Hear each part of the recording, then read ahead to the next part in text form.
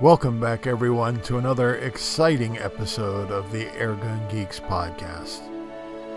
In this episode, Patrick and I will take you on an odyssey of RMAC registration and the exciting news that Patrick has on his participation in RMAC for 2023, and also the little contest Patrick and I have going on that surrounds our Notos rifles from Umarex, and all of the news that is fit to tell you about in the airgun world. So, welcome everyone. Let's get into the podcast. Take it away, Patrick. And welcome to another episode of the Airgun Geeks Podcast, where it's just Pat and Bill catching up and catching on. What do you mean, just Patrick and Bill? I mean, what more do you need in your airgun life than Patrick and Bill? I mean, really, Patrick. Okay, you got me. You got me. So, I know everyone's been wondering why a podcast didn't come out last Monday. Yeah, I was wondering that myself. Yeah, some people called. Life and technical difficulties is what I'll call. It's been nuts. Ended up getting Bill and I were like looking at each other while Bonnie was trying to get the new laptop up and going, and I'm like, it's not working. So we're back to the old equipment. So it was a fun start. You were being very helpful, by the way, telling her every 30 seconds that it's not working, right? It's not working. Do you know it's not working? Do you know that? The funny part was the voice behind the multiple tabs that were open saying, you shouldn't have bought an Apple. I don't know who that could have been. No idea. So I think it was Henson whispering behind your ear. It could be. So how you been? I'll tell you what, I've been better recently. I had a rough go of it there for a while. I was working here in the Bay Area, and I had driven for a meeting in Hollister, California.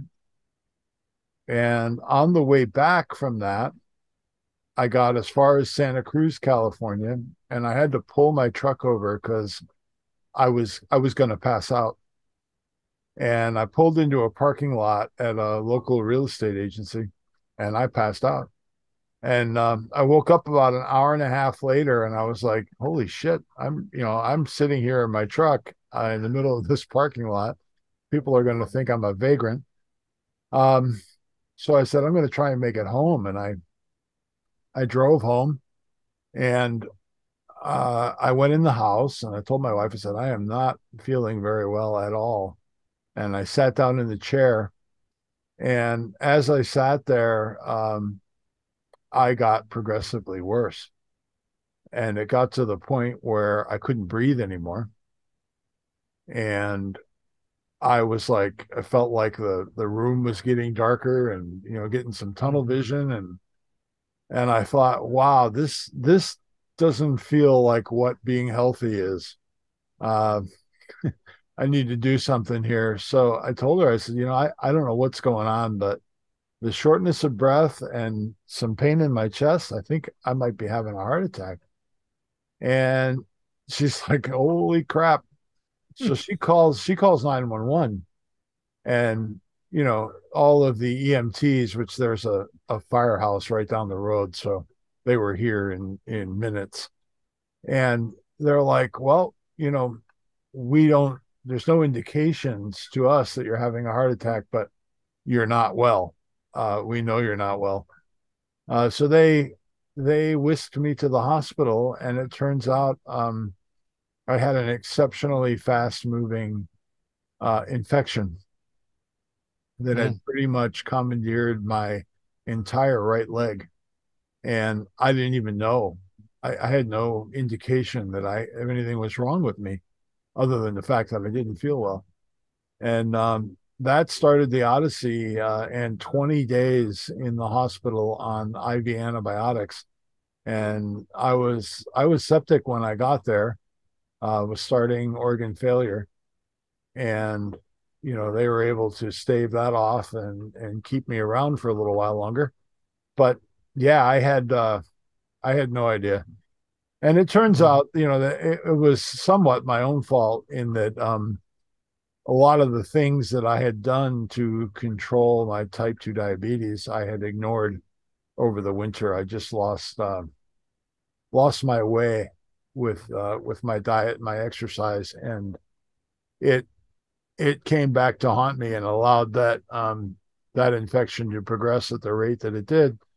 And all the while that I was in the hospital, the company I was working for um, slowly slid into Chapter 11, and they've laid everyone off. So all of us that were with that company are now, well, not quite all of us yet. I think the finance guy and the HR person's still there. I'm Mm. not sure. I'm not sure which one fires the other at the end, but that's all that's left. And so, if anybody's looking for engineering talent, I would love to stay in the airgun world. And if you need help, I'm happy to do that. But anyway, right after I got out of the hospital, my wife had her knee replaced. Jeez. Yeah, so luckily she really bounced back really fast. I mean, she right after an hour and a half after the surgery, she was walking on that new joint. Um, Oh. just crazy to me to think that medical science has come that far. Some aspects of it I think are really good, others not so much. But that part of it, she's pretty happy. She's about 2 weeks ahead of schedule with her PT right now. She's really Oh. getting around really well, and should resume driving soon, which that'll be great because I won't have to haul her around anymore.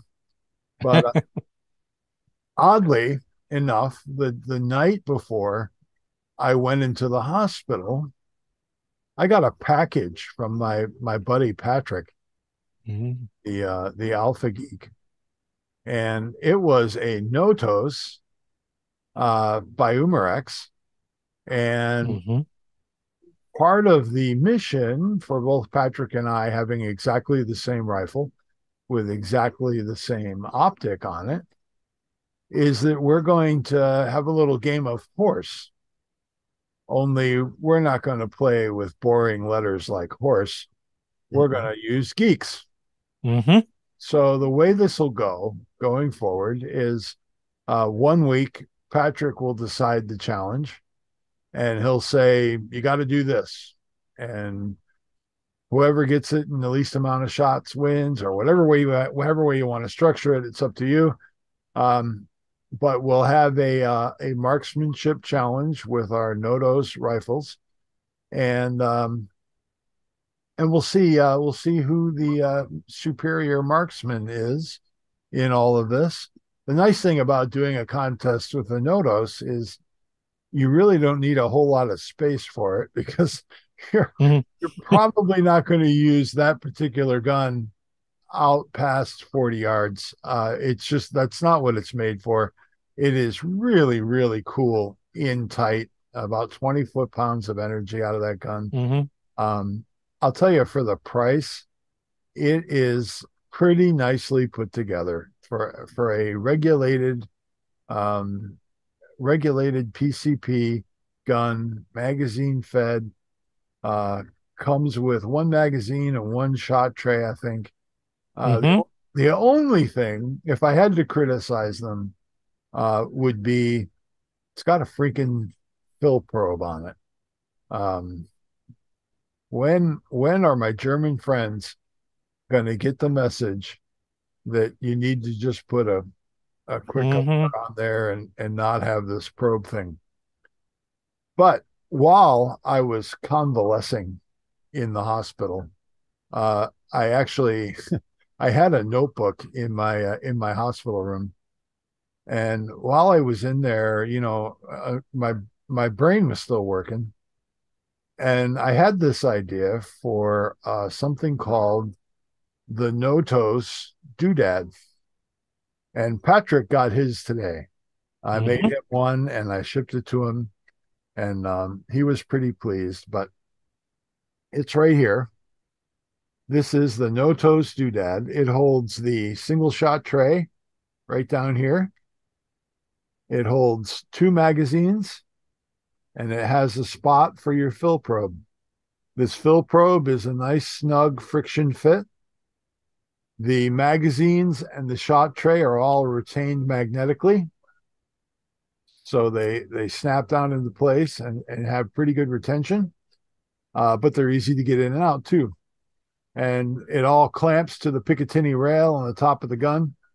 And I originally thought, well, maybe I need to make this go on the side because it would interfere with the scope. And Patrick, the scope you spec for those guns was the Bug Buster Yeah, uh, a 3 to 12 by 32. by UTG. Yep. And I'll tell you, with this sitting on the pick rail, you can't see it. It's not in the field of view of the scope at all. So any scope that you got on there, I don't think this will be a problem visually. But it slides right on, bolt secures it, clamps it in place, and then all your stuff is with your gun. Because I don't know if you're like me, I will always forget the one thing I need. I'll get to where I'm going to shoot, and I won't have the stupid fill probe, and Hmm. my air supply Yeah. will be on empty, or I'll get there and I forgot the freaking mag, um, or I don't have the single shot tray or something. But this will allow me to keep everything right with the gun in a nice, neat, orderly way, and it looks pretty badass. It actually looks like it was meant to go on that gun, Hmm. and they'll be available on the Target Forge website next week. Uh, they will kick off, and you'll be able to order them. And I don't know if you guys can hear it right now, but my 3D printer is busy churning them out right here in the Target Forge bunker in Yeah. in very rainy, storm whipped California. We have just gotten punished, and I was a little worried that Patrick and I were not going to be able to bring you a podcast today because my power and my internet has just been up and down ridiculously for the last couple months. But here we are. I'm glad to be here. Patrick, what in the heck has been going on in Ohio? I know you guys have been attacked by trains and all kinds of stuff out there. Um, Oh yeah. what's going on out there? Well, um, I think it's World War III, but that's me. Yeah, trains can't stay on the tracks and people ain't cleaning up their messes right. What do you mean? Lots in Fire's not a solution for a mess cleanup? Fire is not a solution. No, Really? Huh? it's created That's a odd. bit of a problem for the state of Ohio, if you ask me. Hmm. Um, the other things that have been going on is the weather. Hmm. You've been getting water. We've been getting everything: rain, sleet, snow. That's all You, water, technically, just in different forms. well, our temperature swings are nothing like yours, but we went from like 20s to 40s in one day. So you had many inches of snow, and then by noon it was all gone. And then it was a lie because when you go out of the sun into the shade, it's like, oh my God, you need a coat. But us Ohioans, that's what we've been doing. And it is March. Yeah. So it could be worse. Beware the Um, Ides of March, Patrick. yes, yes. So, but it is the second day of spring that we're chatting today. So it Nice. was uh it was 50. It was a balmy 50. The sun was out. The robins are everywhere. So you could tell it's definitely spring in Ohio. Nice. No Um, Batman, just all Robins. just robins. Yeah, Ah, it's too cold for Batman. He's still hiding. okay. He's Those probably tights make it kind of rough. yeah, he's still cuddled up with Punxsutawney Phil in Pennsylvania. ah, So, but that's coming to an end. Um, let's see. Oh God, there's so much going on. Oh, so what popped off on the 17th of March? Everyone should be in their car going. It was RMAC registration. Oh, That outstanding. popped off. Yes, I was there So we have an promptly. official competitor now here on the Airgun Geeks.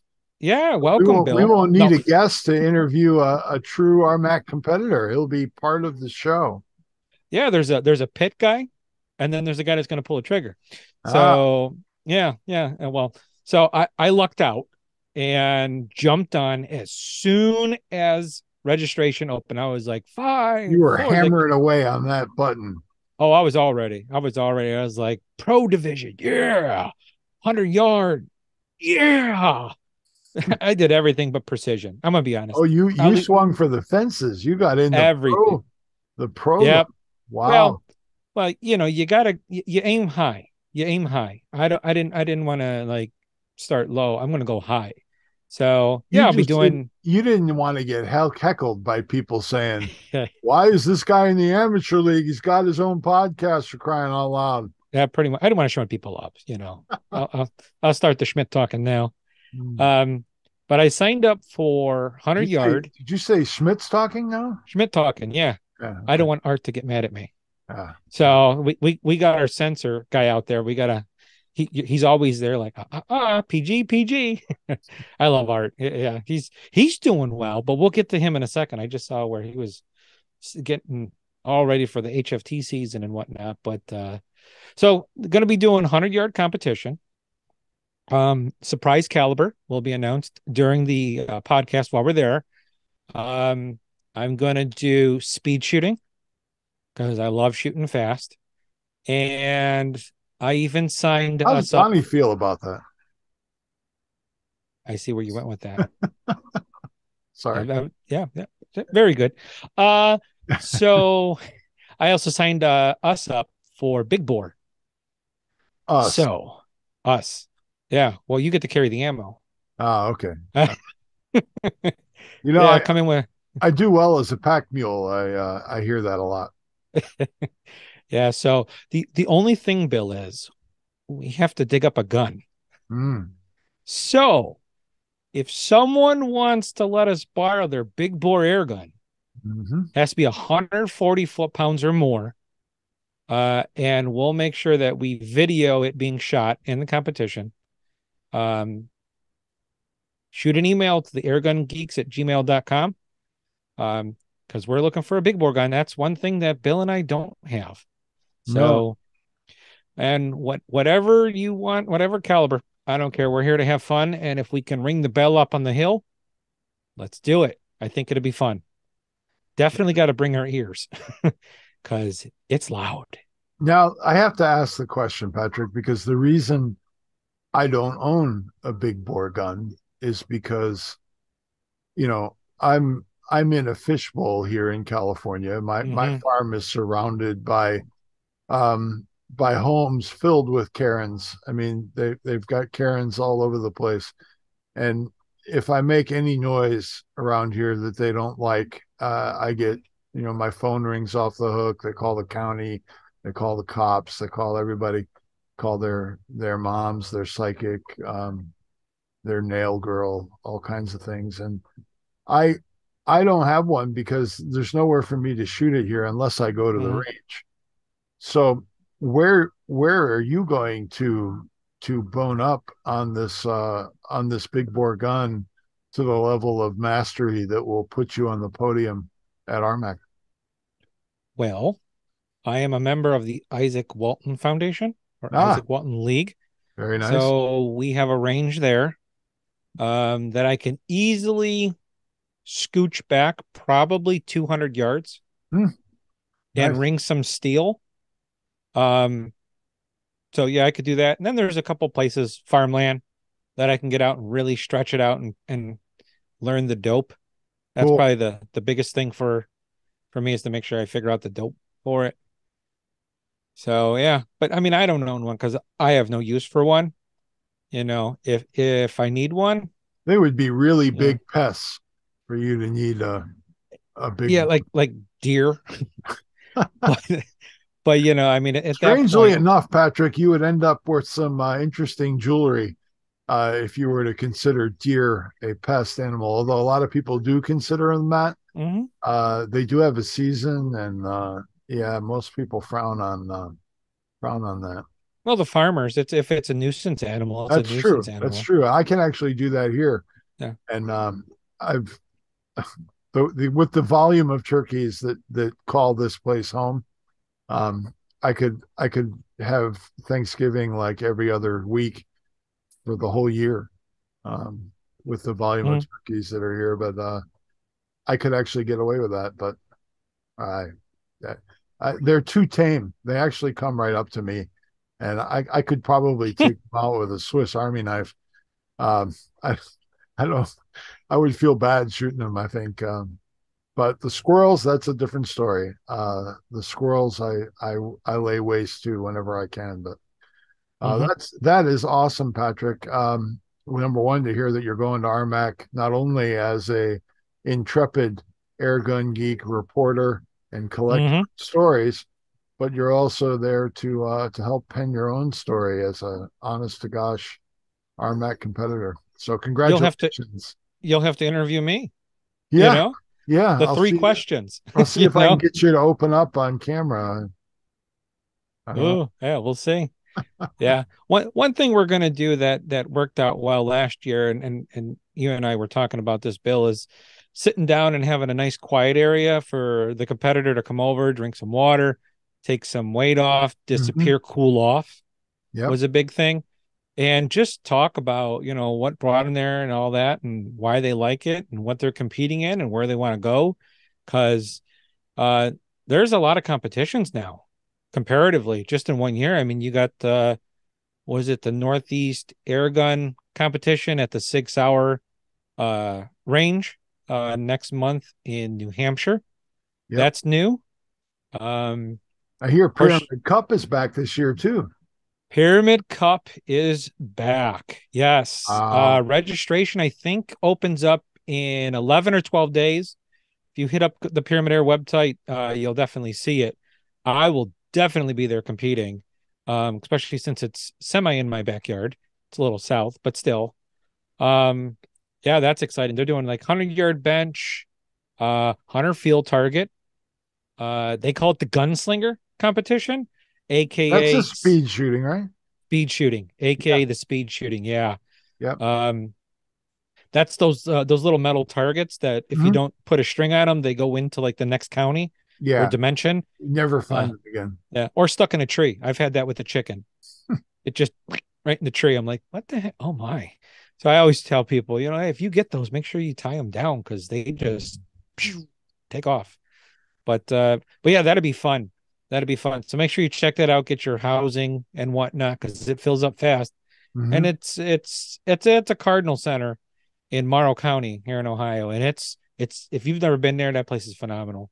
That's where Ohio State University shoots shotgun and whatnot, and they have all sorts of stuff. So bring your RVs, tents, they got cabins.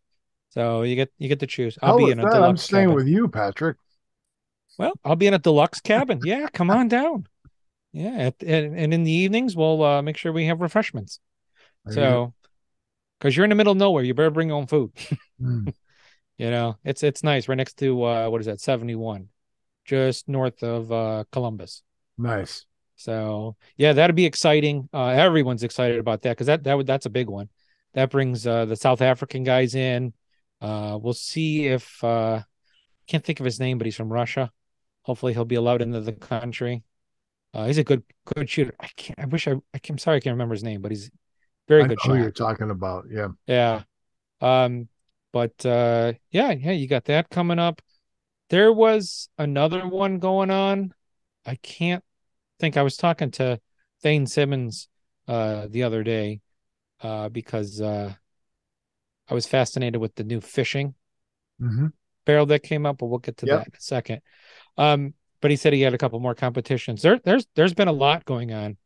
Um, I'm excited to see who's going to show up as far as vendor at RMAC. It's another crap ton of sponsors. I mean, I'm like, wow, that's more than last year. So that's good. And like Bill and I say all the time, even if you're not competing, show up. Oh yeah. show up. Because I didn't compete last year. It was my first, eye-opening, very excited. And I'm like, it was life-changing. And everyone I've talked to, I was like, just show up. Even if it's for a day, just show up. And if you want to volunteer, I know for a fact that Justin and Austin and the whole team can use some help Yep, very because true. it's a lot of work. So, and they did great last year. So yeah. Sportsman class, I think is still open.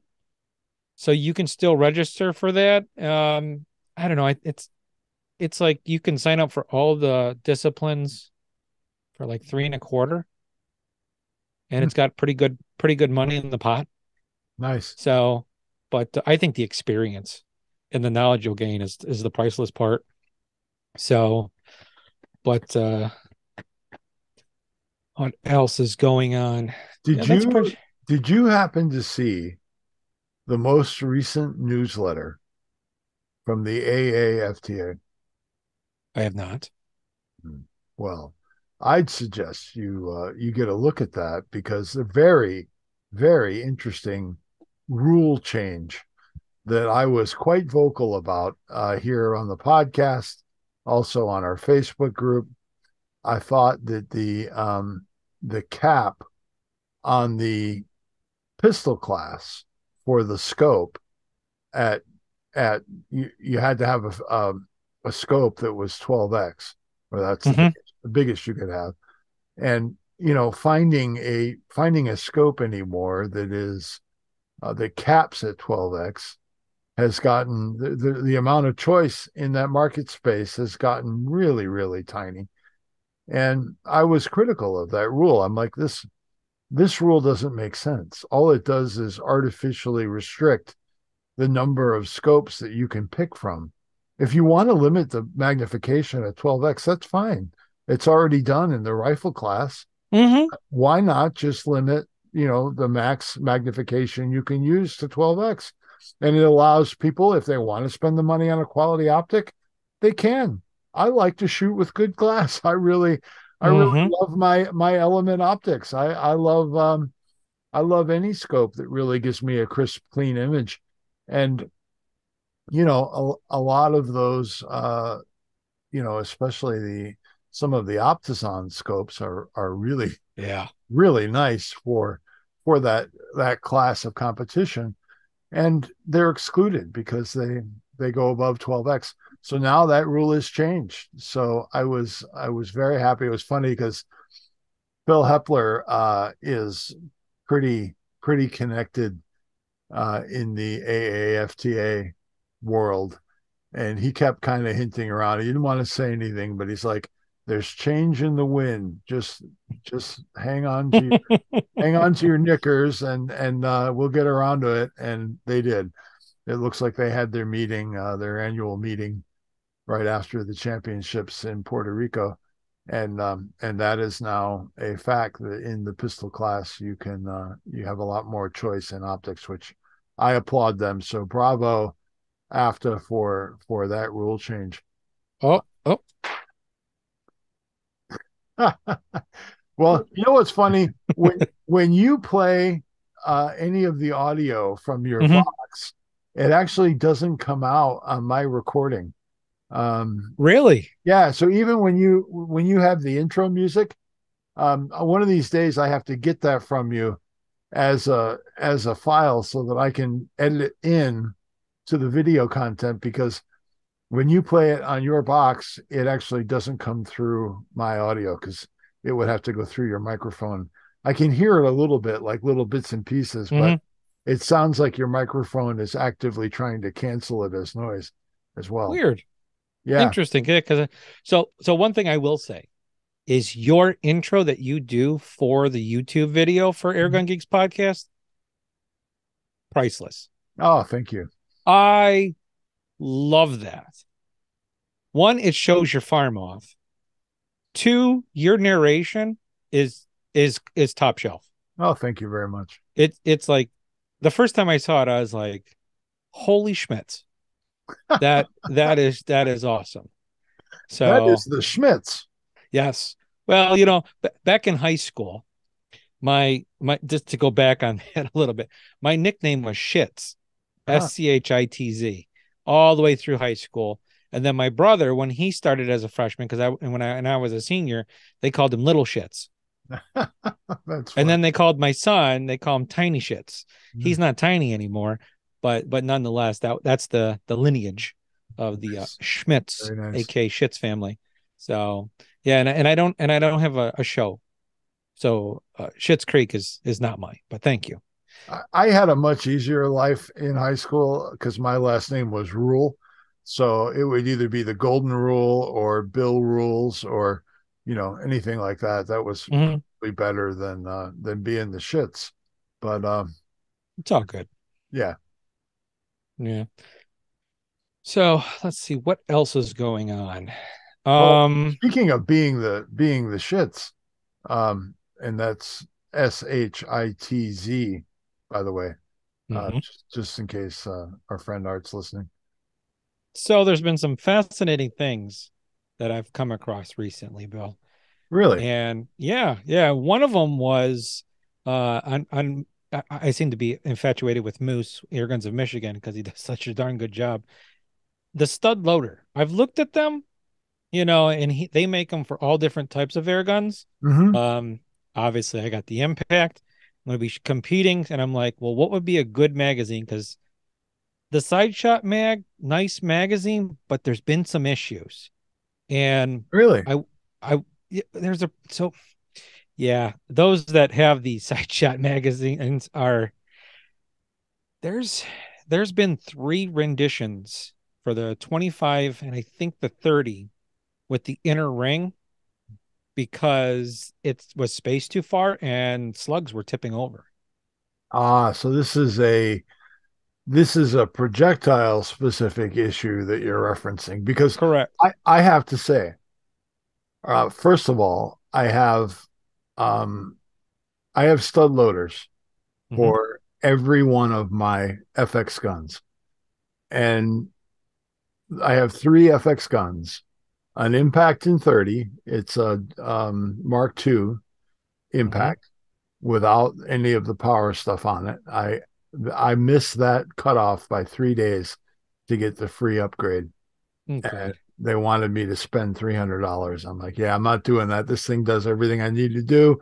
So anyway, I have that in 30 with the with those mags that you're talking about, but I don't usually shoot slugs with it.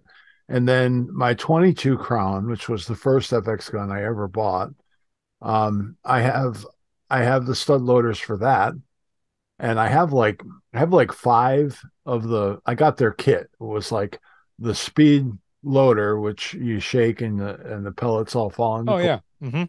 and then five of the rings. I got those kits when they came out. And I thought, well, I've got a YouTube channel. Maybe I could call this guy and get a bro deal on those or whatever. And then I thought, you know what? He he's a small he's a small provider just like I am. Hmm. And you get when you first come on the scene, you get inundated with people who are yeah, I got a YouTube channel and I'm growing and can I get some free stuff? And if you feed into all of those, you'll go broke. So support this guy, support his stuff. Um, these stud loaders are really good.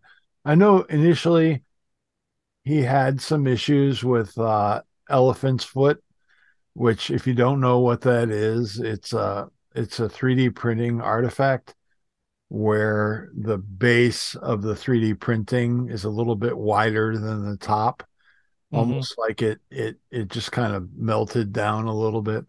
I saw that on some of the parts that I got initially. The later stuff I got, he seemed to have that under control. And I think that product and the idea behind it are freaking amazing.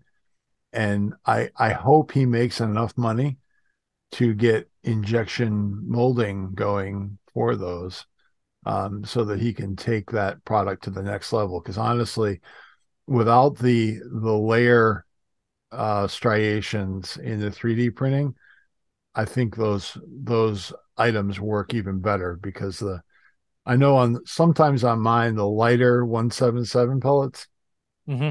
tend to hang up and not flow as well through those. But anyway, you were talking about an issue with side shot magazines, and I interrupted you. So back to Patrick and the side shot magazine issues.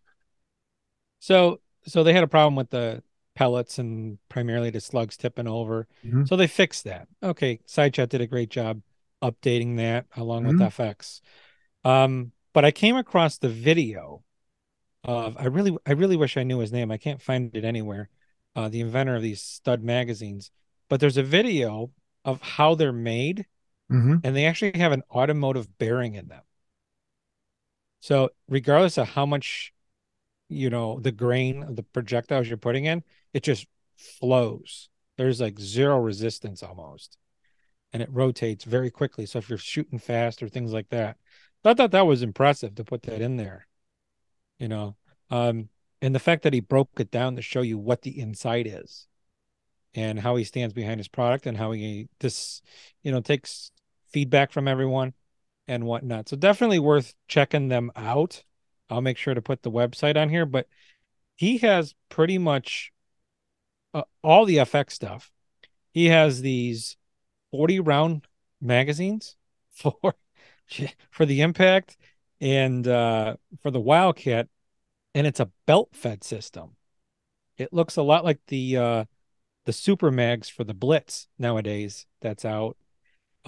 You definitely don't want to be a lefty shooter because, well, you ain't gonna get your cheek on there. Not with that on there. Hmm. So a little bit of Well, that. That was a little sad. lefty shooters are technically broken anyway. So Yeah.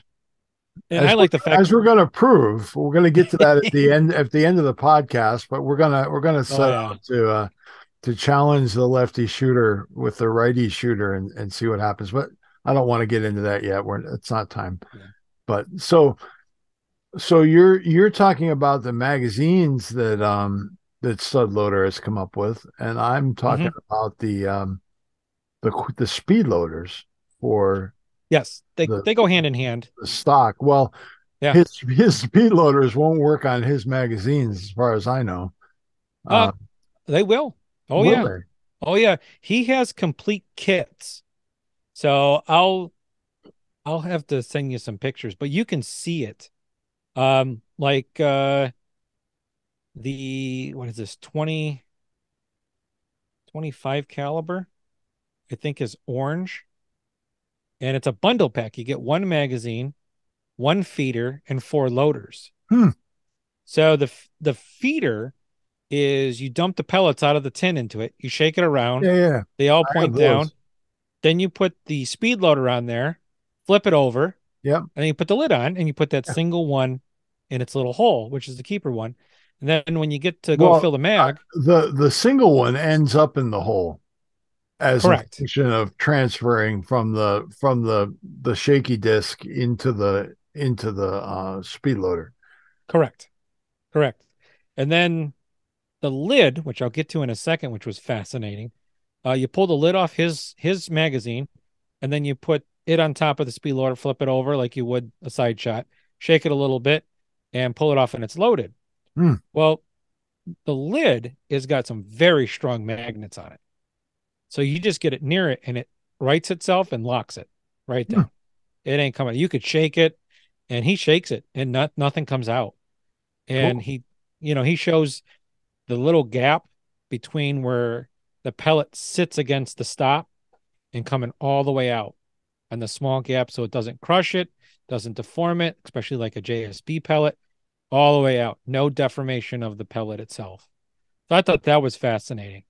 Um, You know but what? yeah, While you're on that topic, I when I was looking for the perfect magazine for my impact, I I saw the Eagle Vision made a magazine, oh yeah, yeah. and I'll tell you one thing that always impressed me about Eagle Vision out of England was their machining quality and their finish quality. Hmm. There was some really nice metal work, and I got the magazine and I tried using it with my impact, and it I dubbed it the Maimer of pellets. And I The maybe mayor. yeah, maybe it's intended to be used with slugs or something, but none of the literature suggested that. But here's this beautifully made, again, really strong magnets to hold that lid on the magazine once you're loaded. But it would it would nip the skirts of my pellets. Mm, And the magnets were so strong that it would deform the lead as you're trying to get this cover in place because you're lowering the two pieces together and those magnets engage, and then it's like it's grabbing the skirts on the pellets that are tilted outward a little bit. And I wrote to him and I'm like, am I misunderstanding something? Am I using mm. this wrong? I've got it in 30 cal and it is horrible what it's doing to my pellets. And he told me to go back and read the directions, and I was like, well, okay. I thought I read the directions pretty well, but it I don't use it anymore. It's in a drawer somewhere. Uh, Yeah, I'm sorry I spent the money because it was not inexpensive, especially to get it here from they're England. they're Uh, pricey. Yeah. this guy sounds like he's got the magnet thing solved where he's able to use powerful magnets and not create the maimer of pellets. Correct. Correct. Cool. And That's really there's cool. and since we're talking about magazines, there's a new magazine out. Uh-oh, a new magazine. Yes. Yes. Do It's you not remember? Playboy, is it? No. He was Ah, gone. that's Yeah, no, old. Yeah, that's that's old. so. Do you remember the gentleman we met at RMAC last year, Chris Harris? Yeah. Okay, the owner of Bullet Central. Yes. So I saw a SHOT Show blip where he was coming out with a left-handed magazine for the Impact. Well, that caught my eye. I And then I bet. saw it, I saw it on Airgun Nation, and I'm like, well, that's interesting. Well, then I was perusing YouTube like I do, and I came across Ernest Rowe's channel, Hmm. and he was talking about the Bullet Central Precision magazine. Talk about CNC work. Uh, yeah. I just thought of this one. I'll send you the link to it, and I'll attach it to the podcast here. But Ernest goes over the whole thing. You want to talk about perfection and the gap where the pellet stop is, and how it goes all the way to the very end, and how he even shows you how to set up your impact so that Hmm. the barrel is right. And then there's a little plate on the back that some people put in backwards, which then makes it very difficult to get the magazine in. I learned that one. That was new. Um, but there's literally no gap. It's minute from when it leaves the magazine till it gets into the breech and then Oh, wow. pushed into the barrel. And it's called the Precision. And it's got magnets, and you flip it over and it holds the lid underneath. You spin it around. It's got a bearing in it also. Hmm. It seems to be serviceable. Uh, and you can set it up to be left-handed. You buy left-handed ones. I'm like, Can you still buy if you use the correct hand to shoot? Can you does he still have ones for right-handed yeah, shooters? he has, of course, he has righties. He just Ah, remembered us lefties. So ah, yeah, he was in his right mind when he created the left-handed magazine. I Yeah. see. I see what you See did what there. I Nice, see it. nice Good, work. good. Nice. So I thought that was cool. Um, Definitely I think we're gonna see them in RMAC when we're there. Mm. Um, I'm contemplating because another guy that you and I both talk about every now and then, speaking of magazines, because this has come up recently, all these magazine manufacturers. And then you have Orion, Mm-hmm. the iguana, what is it? Orion, the iguana man or something like that. Iguana hunter. Iguana hunter. And he makes his own magazine. Mm-hmm. And he makes inserts, the inner part for the side shot mag. Now, I like how he color codes them. Yeah. So if it's a specific caliber, you can look at it and go, bam, it's that's my 22s or that's my Well, and you 30s. and you're I love the speed loader product too.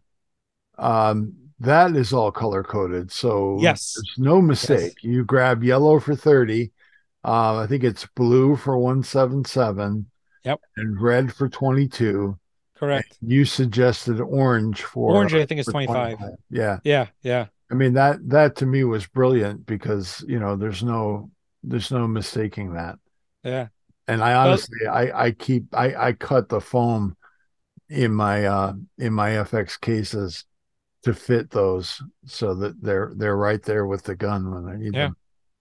Yeah, they're great when you're out in the field and then just bam. But there's so many choices and there's so much innovation that's going on just with magazines. You know, you invent stuff, I know that, and you bring it to market. You got Orion, and then you got the big guys. You got Side Shot, you got Bullet Central coming out with stuff constantly now. You got Stud. It's like, what else is out there? How could you make a magazine better? And it just keeps getting better and better and better. And then what fits your budget? You know, um, I know Orion stuff out of everything is the cheapest option as far as cost, but I think he should charge more personally. But that's up to him because the Mhm. quality is there. I've seen the iguana people down shooting down in Florida. They're not just shooting a little bit, they're shooting a lot. And they work. Mhm. So they work in 100,000 degree temperatures down there in Florida in the summer, down to the really cold in the winter. So up here in the northern states. So, but I thought it was fascinating about all these magazines that are coming out now. So, or updates, upgrades, evolution, however you want to look at that. I thought it was cool. Yeah, it seems to be an awful lot of focus on the Impact magazine and not as much on the Crown and Dreamline mags. I mean, there is some there, there certainly is, Hmm. but it seems like the big preoccupation is with the Impact. And I think that's a lot because competitions, Yeah, more I people are agree. getting involved. And well, I mean, as far as business, you got to make what people want. Oh And yeah, there's a large demand. absolutely. Not saying that there's not a demand for the other stuff, but impacts are, you go to competitions, they're everywhere. Hmm. And they hold so many pellets. Oh my Lord. Yep. You know, so And honestly, I know Tyler Patner has been critical of the Crown and how that size of that magazine kind of limits your scope mounting mhm. options because you really have to jack it up there pretty high to clear the magazine. I believe that's been his biggest criticism of the Crown overall. And I get it. I mean, I get it. But honestly, for field target use, which is what I use my 177 Crown for almost exclusively, I've got a really nice custom designed Carm single loader in that gun. And that's what I use for field target. So I'm not even running a mag on that gun. So I could actually go back and drop that scope down on some lower rings if I wanted to. Um, but it just works. It does what it's meant to do, and it does it really well. But I love that I was able to reach out to Carm. Where is he? Czechoslovakia or somewhere, Something like that. Yeah, I forgot about Carm. somewhere over Yeah, there. I have a whole bunch Um, of Carm magazines up there. let's Yeah. see, let's see, let's say here. No, I have a sticker on my gun safe here in the bunker from him.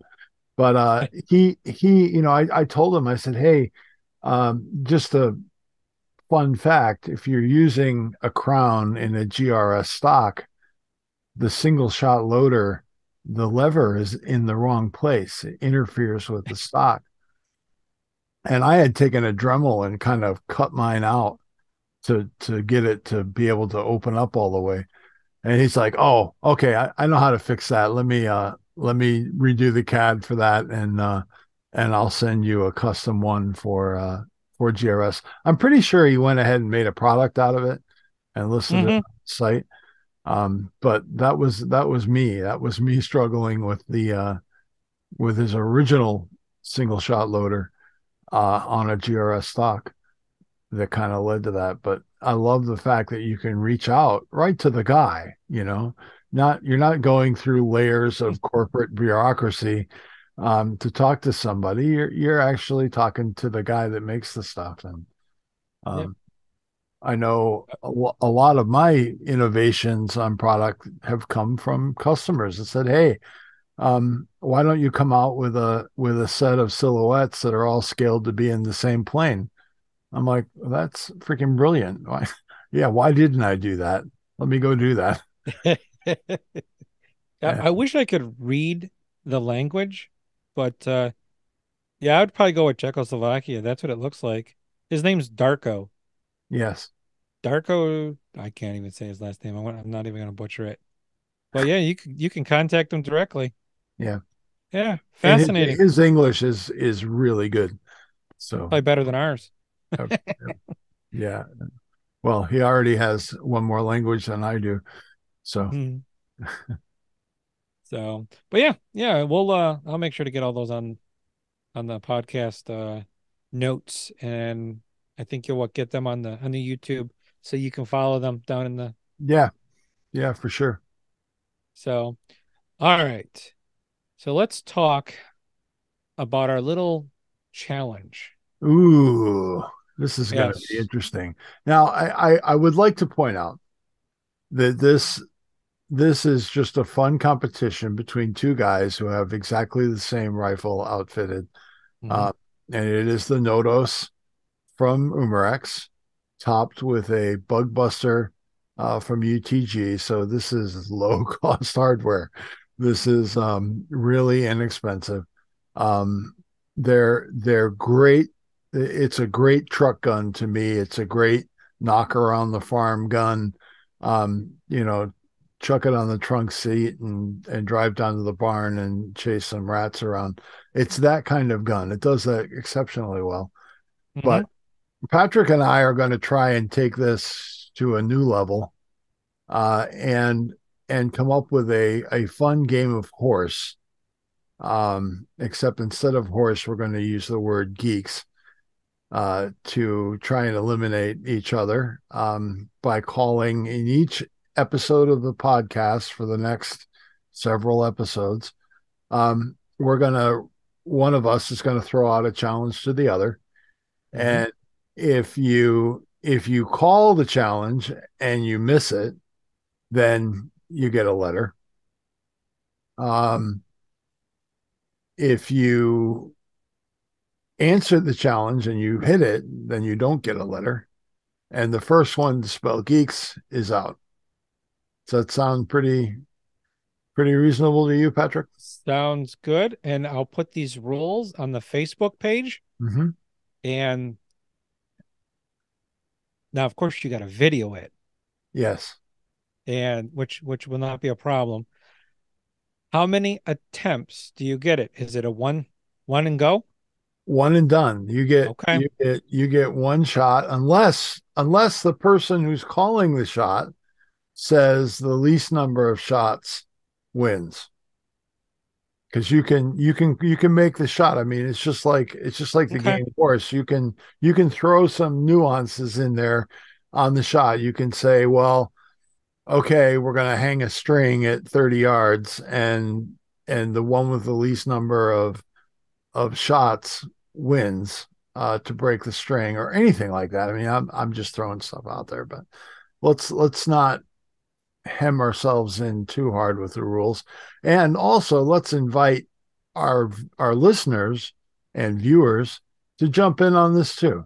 You know, throw your video up on the Facebook group or send us a comment either through YouTube or through through Patrick's email address, airgungeeks@gmail.com, and share these with us because we'd love to see them. We're gonna have fun with this, and we'd love to bring everybody along with us. Yeah, definitely. I'll get it set up on the Facebook page to where we can keep track of that. I'll have to I think there's a way to do that. And then we'll have some funds and we can see how good you can shoot with an apple on your head. I don't know. Something like that. So it Yep. sounds pretty crazy. Yeah. I mean, I was out warming up my Notos today because I haven't shot it in at least a month. And just trying some new pellets. So that'd be another good part. What pellet did you use? Or you can Hmm. leave that open or whatever, you know. That I think this would be fun. This would be fun, definitely. I I think I mentioned this before, but I got my Notos the day before I went in the hospital, and I still have yet to put a pellet through that bore, and I need to do that. I need to get it sighted in because we're gonna be going live here with this episode, and Patrick, I think it's only appropriate that we flip a coin, which I don't have a coin. Do you have a coin, Patrick? I have a coin, yes. Okay. Yes. I have American currency change in the pocket. That's odd that I have that. Oh, look, I have a quarter. Perfect. All right. And So it's the astronaut one. really good. Really Yeah. good. So we're going to flip a coin to determine who calls the first shot. All right. You can choose. What do you want? Okay. Heads or I'm going to tails? go with heads. I'm gonna go with heads. And it's heads. All right. You can't Very see it, good. but it's heads. Excellent. So, Patrick, my shot is 40 yards Okay. offhand with your Notos at a pop can, a full pop can, because we want to see we want to see the rupture. And you can Shaken, not shake it stirred, up right? so there's all kinds of pressure in there too. That would be good. Shaken, Now, not stirred. you can substitute a beer can because for me, that's really the only appropriate use I have left for beer cans is to shoot at them. So it can be pop, it can be sparkle water, it can be any carbonated beverage that comes in a 12-ounce can at 40 yards offhand with your Notos. Okay. Is there an ammo requirement?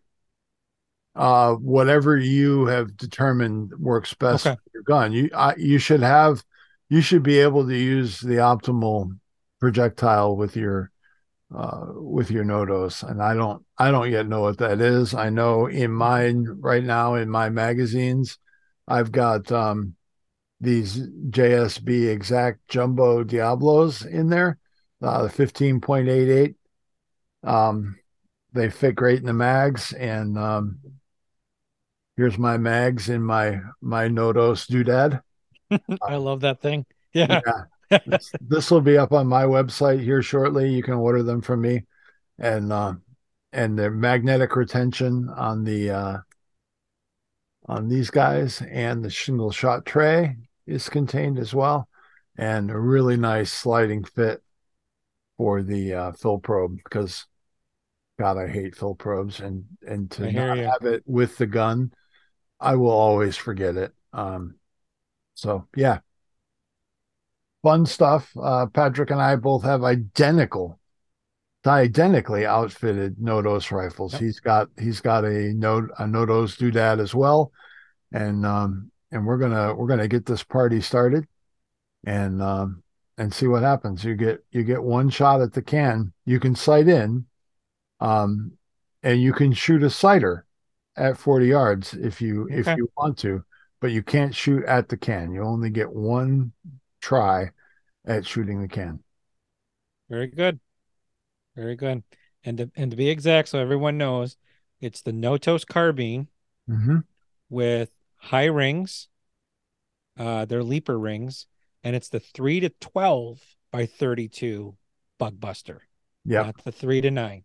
Yep. So So if you I, want to play along, bust that wallet out. And well, actually, right now they're kind of hard to get again. yeah, Hopefully, Umarex gets their elves in motion and cranks out a bunch more of these things because yeah. they seem to be. really, really popular. Yeah. Make sure you get your doodad though. Oh yeah, yeah, So when you get definitely, it, yeah. And definitely. and it If you're gonna shoot in style, you need correct. something called a doodad on your rifle. I mean, Yeah. that goes without saying. And I verified today. I put my doodad on and I did not see it in the scope. Yep. I was like, interesting. Okay. Yeah. I like it because I keep the probe in the gun. Yes. And while I was on the range messing around, I got caught. It came out. I'm like, put it in my doodad and closed it up. And we Nice. were all good. Nice. So and also these are factory guns. We know there's a video out there where you can go in, change the rag, you can adjust the hammer spring on these, all that. We didn't do any of that. Nope. So we're literally just learning our gun because my gun shoots a little different than Bill because Bill's in California and I'm in Ohio. So we have that variance. So he might shoot better Well, than me, he might not. wait a minute. What's your elevation? 1,200 above sea level, I'm 600, so I'm about half of that. half of that. Yeah. But I don't You think might, 600 feet is going to amount to a hill of beans in pneumatics performance. I mean, well, I'll have to yeah. channel my inner Bernoulli to see Well, if that's true. But I, uh, I I don't know. You might be cheating a little bit, just a why? little. It's being lower, a little faster than mine. It got there. The Yeah, but wind didn't grab it I've as got much. higher air density, so there's more Uh, resistance on my pellets when they leave the barrel. I mean, oh. honestly, I don't think these guns are accurate enough to. I mean, they're plenty accurate for their price point. I give them that. But I don't know that you're going to get a single ragged group at 30, 40 yards. Um, And I promise I didn't do anything to your gun before I shipped it to you. I'm gonna say that, but you well, know, I know okay, that because I think mine shipped from Utah. it might have, Yeah, it might have, I yeah. think it did. So yeah, cool. Yeah, it's gonna be exciting. So we'll have that done by the next. Let's see, we're recording. This will come out. Let's see, today is the 22nd. We're recording. So that's Wednesday.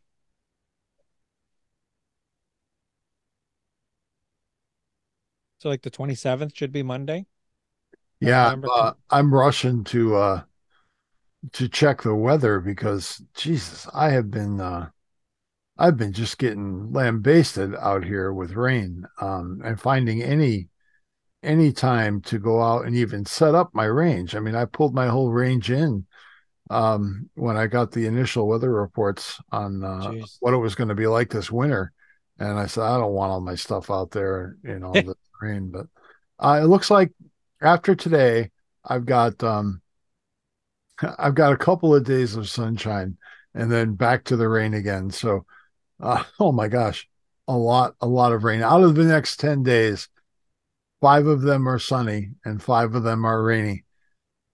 And that's just not typical California this late in the winter, but or No, spring for that matter. But yeah, I'll get this done directly, sounds and good. we'll Yeah. see who So earns their first letter. I'll put it down for you already. So Wait a minute. oh, I'm highly competitive. You're going to learn that.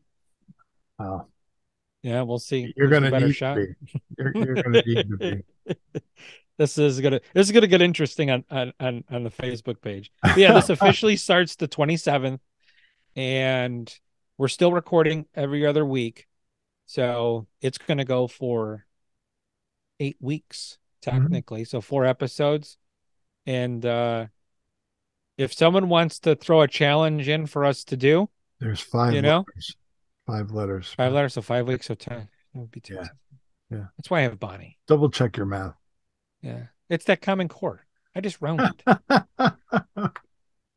Uh, so if someone's got ideas, be more feel Oh, heck please yeah. Heck email yeah. or you know what? I'm gonna say that.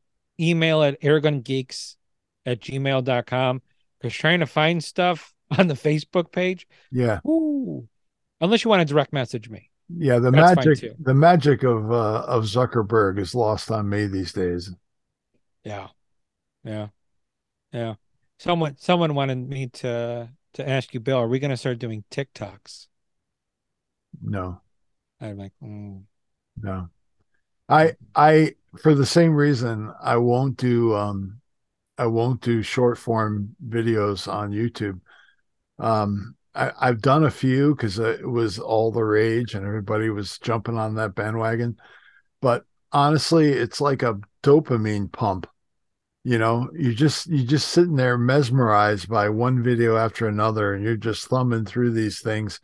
And what are you learning? You know, honestly, some dance moves that none of us are ever going to use, or something really silly. It just to me, I like long form videos because I want to show people stuff. I want to teach. I want people to Mhm. have a chance to learn something, not just get entertained for 30 seconds and then move on to the next new shiny thing.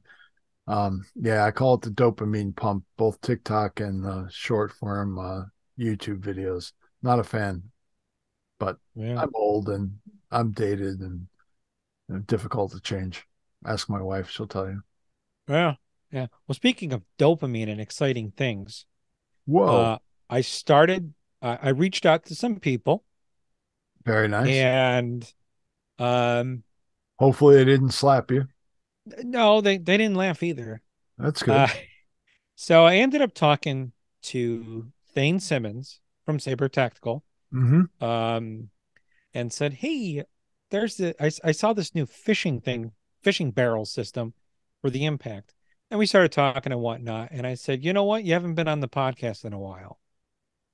So in the future, make sure you pay attention. We're going to get Thane Simmons Nice. back back from Saber Tactical. Always a fun guest. Always fun. And we're going to talk about all the new and exciting things. Uh, maybe get some secrets out of them for Mm-hmm. RMAC. Don't know. So, with that being said, if you have any questions that you would like us to ask Thane from Saber Tactical, send them to the email airgungeeks@gmail.com, and we'll make a list, Bill and I, and we'll have a Q&A with him and see if we can Excellent. get those answered for you. Love it. Um, And on that note, don't forget you still have Super Geeks 10 is your correct. code on the Target Forge website, and that is applicable for uh, GX CS2, CS3 compressor parts. It's good for any of the Target stuff that's up there right now. There is more coming, but we're changing the way we're doing the manufacturing. So there's some stuff that's just not available right now, but will be in the future. But there's plenty of stuff up there that you can still get your home range set up this spring. So remember, that's Super Geeks 10, all one word. Super Geeks and the number 10. So does that save you 10%? Yes, it does. As a matter of fact, you Really? figured that out all by yourself, All Patrick. by myself. You didn't need Bonnie or your fingers. I mean, No, I was doing it down here. Like, that sounds like 10%. carry No, I the. appreciate yeah, appreciate that. That helps Bill out, that helps the podcast out, and that Yep. mostly helps you out. So make sure, especially nowadays with trying to save a buck here or there is very helpful. So Yep. yeah, remember that Super Geek 10. Um, I also had another conversation that I had with Felipe Hmm. Where's from Felipe Accutech. from? He is in California himself, Okay, so he's from what I can remember. Accutech Yeah, bipods, right? Accutech. Yep, correct. Top of the line bipods. And we had a nice conversation. And wow, you guys need to tune in for that because he's a family guy. I Mm-hmm. want to just say that. And the way his brain works, Bill, you and him are going to have a lovely conversation because he's the brain. He's part of the big brains and all of that. So he's going to be in an upcoming episode. And we're going to try and get some secrets from him on how to maybe squeeze a little more accuracy out of a bipod, if that's possible. I don't know. Or what's the right bipod for speed shooting versus bench? Hmm. And what type of bipod should you use on a big bore gun versus a smaller caliber? and all of that. And then some that his new design, the hydraulic one that came out at SHOT Show, which that was interesting. That was very interesting. Absolutely super cool in the way that that unit, you can literally micro step it up and down for really precise touch-free aiming. But I gotta believe, but by the time you get your hot rod FX air gun, or um, uh, your crazy electronic British gun day state, by the time you spend the money for that, and then you go get an element Thanos, or what was it? Oh, the Nexus, the top of the line, Theos, the or the Theos, yeah, the or the Theos. Titan.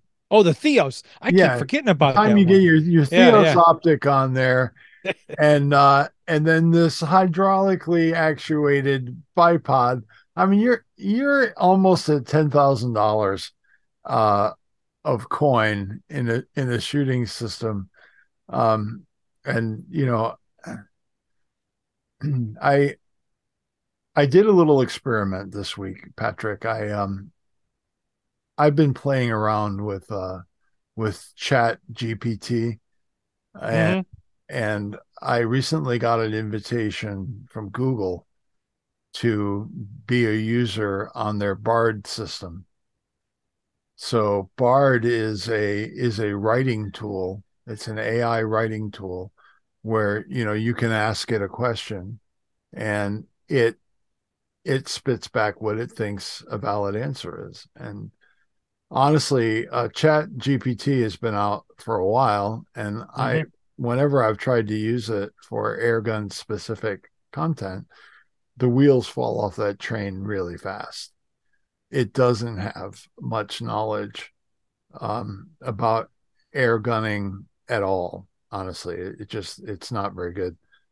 But when I played with the Bard from Google, I was astonished at how good it was at answering the question. And the question I posed to both systems was, what benefit does what benefit do air guns have to the firearm world? And this thing stacked up like a bunch of responses that were all right on. Not one of them I could have argumented against and said, no, you're full of crap. That's not true. It nailed it. It's like ammo availability is better. It's quiet. You can practice at home in your backyard. You get the same skills that you gain with a firearm, and you can practice at home. So you're going to practice more. You're going to use it more, and it's less expensive to use. So Mm-hmm.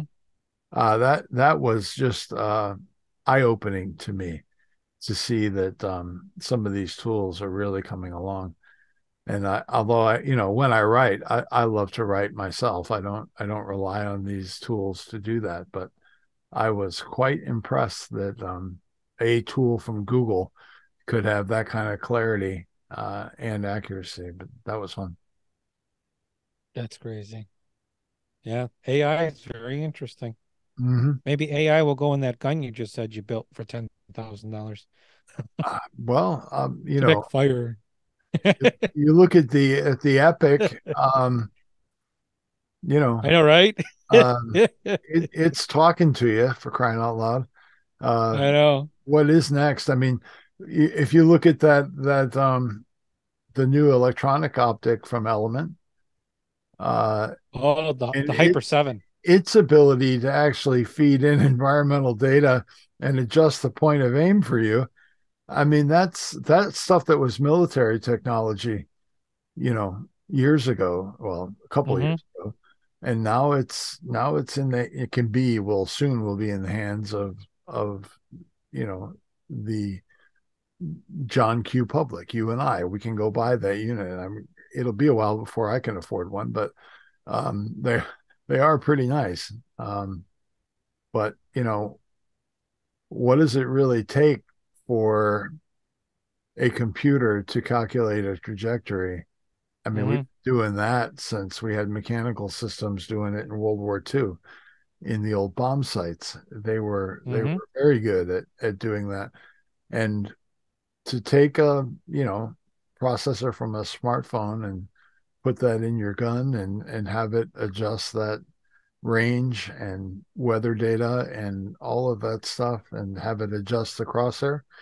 Um, that takes a lot of the sport out of the game, in my Correct. opinion. But Yeah. if you're pesting like you are, and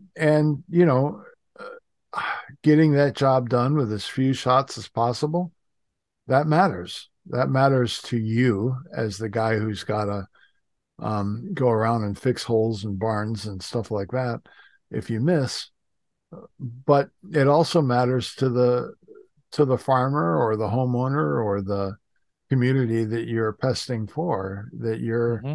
you're able to deliver computerized accuracy on the target that you want to take out. And unless an unknown variable comes in and changes stuff on you, like I walk up behind you and say, "Hey, Patrick, what are you doing?" Scare the Yeah. crap out of you. You're not going to miss in that environment. So, is that the future? I don't know. Mm. It certainly seems like we're a big step closer with that announcement at SHOT Show this year from Element. So, I know, right? yeah, Yeah. yeah, All right. interesting times. Well, any final words for this episode for the listeners, Bill? Uh, Mind your health, boys. Life is trying to kill us, and whatever you can do to get the weight off. I know I had some viewers on my YouTube channel that were like, "Hey, looks like he's putting on some weight. He needs to take that off before he's not with us anymore." And initially, I kind of took offense to that, but they were right. It almost did take me out recently, and Hmm. uh, we're back in the fight again. And officially, since February 3rd, we are down 24 pounds. So we're gonna keep we're gonna keep hammering that anvil and get this weight off and get back to the health that I had before, and hopefully be part of the Airgun Geeks even longer. So that's all I've got, Patrick. Yeah, and I'll definitely second that. Um, and with all the things going on in the world, concentrate on making memories. Make sure it's of peace, love, and joy. Enjoy your life because, as we all know, it could end tomorrow. Today Yep. is a present. Live in it. And like always, stay geeky.